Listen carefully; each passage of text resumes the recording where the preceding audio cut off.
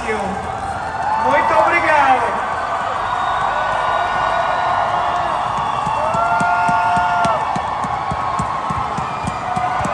Não deixaram.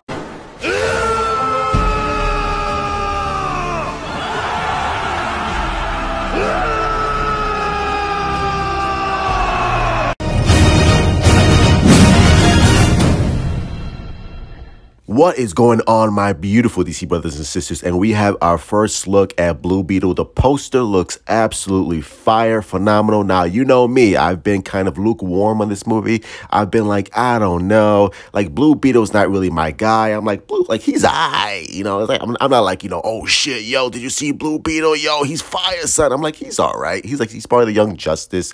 He's been part of Injustice. So he's been coming along slowly but surely. But I've never been a Blue Beetle guy. But I will say this. I think if this movie is done really, really well and it's marketed correctly, especially in the Latino market, because, you know, like Latinos, we make up a heavy, heavy majority of the box office, and we love our comic books and we love our characters and we love our people. So if it's marketed really well and also add on top of that, it's a really good movie, bro, I think Blue Beetle could be a really big surprise hit. Especially, like, he's basically Mexican Iron Man.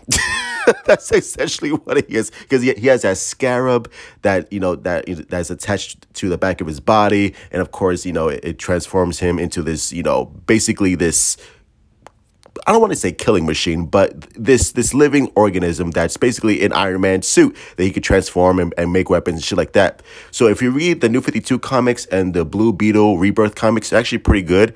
And of course, Zolo is from the Cobra Kai series, which I love Cobra Kai, and he's really good in that. So like I said, like, this could be a really good movie. Again, if it's really good and it's marketed correctly, I think this could be a surprise hit for Warner Brothers, and we shall see.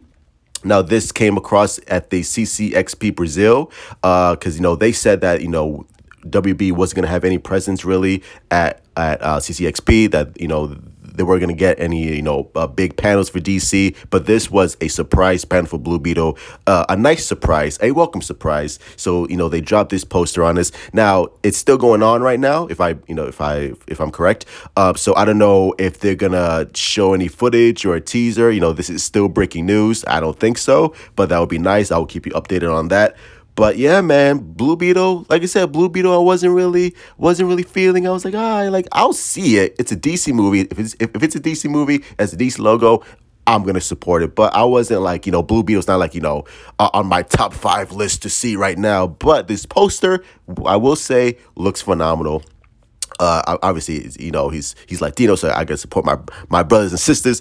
But like I said, if it's a really good movie, if it's marketed well, it could be a huge hit. So I'm looking forward to it. I hope they show a little something. We'll probably get something probably around next year. You know, show us like a nice little teaser, a nice little trailer.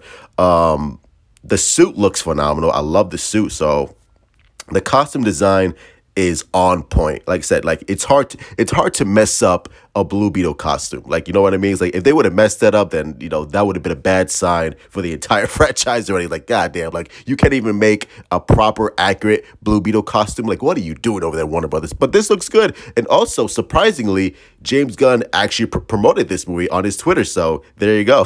He's like, look, I'm in charge of this. Like, y'all not messing this up, right? As long as I'm here, I'm going to make DC proper. So kudos to James Gunn on that, and kudos to the surprise panel. And yeah, looking forward to it, bro. Hit like, subscribe. You better hit like and subscribe. What's wrong with y'all? If you want DC news, the best DC news on the best DC channel, you subscribe to Truth 31, all right? So let me know your thoughts coming down below, and I'm looking forward to it. Please just drop a little teaser, drop a little something for us. Just, we're starving out here, bro. We're starving out here. Give us a little tease. But we shall see what's to come. And as always, love you guys. Stay safe out there. Use protection. Mwah! Truth out. Finger licking good special. That's what I'm talking about.